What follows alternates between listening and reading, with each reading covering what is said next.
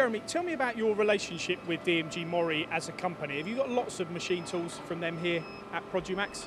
Yeah, since I bought the company finally in 1997, and that year I bought the first 50 Evolution, saw that at the Mac exhibition and thought that is the machine for Produmax. Since then we've built up between 50, 70 Evolution P machines, and as well as that on the steel and titanium we've always had Morisiki, from the original MH40 through to the first NMV 5000, which was previously installed into the AMRC and then moved into Produmax, and very recently bought an NMV 3000 with a 34 pallet loader. So the merge of those two businesses, the DMG MORI collective company now, for you was great. It was one I didn't see coming, but it's one now where we have one centre of excellence for all our aluminium and steel and titanium machining. Looking at the difference between the Evos and the P machines, the Evo's a little bit of a smaller machine.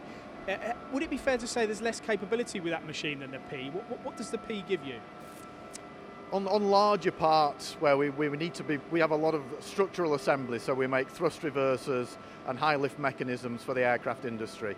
And for us, we're boring bores from both sides. We like the fixed head from the P machine and rotating the axis, whereas the Evo Linear is more for the prismatic high-speed aluminium machining.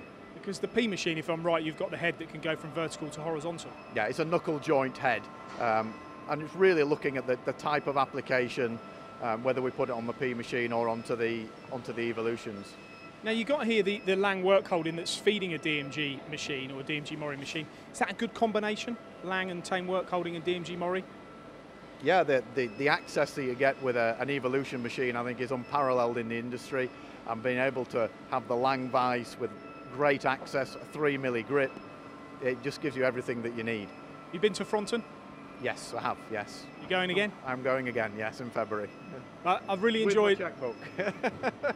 Just before we finish this, just tell me a very little bit about Produmax as a company, where you're going, what your ambitions are.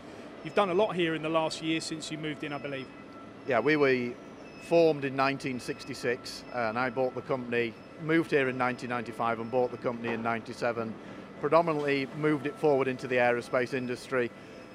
2 years ago we were accepted onto the UK Sharing in Growth programme, and since then we've grown at £1 million a year every year, and we'll do up to our target of 2020 when we'll be a £10 million turnover company.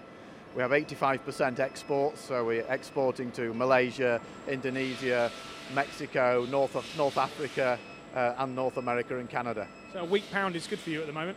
It helps, yes. Good luck with that plan for 2020 and enjoy Fronton. Thanks, Jeremy.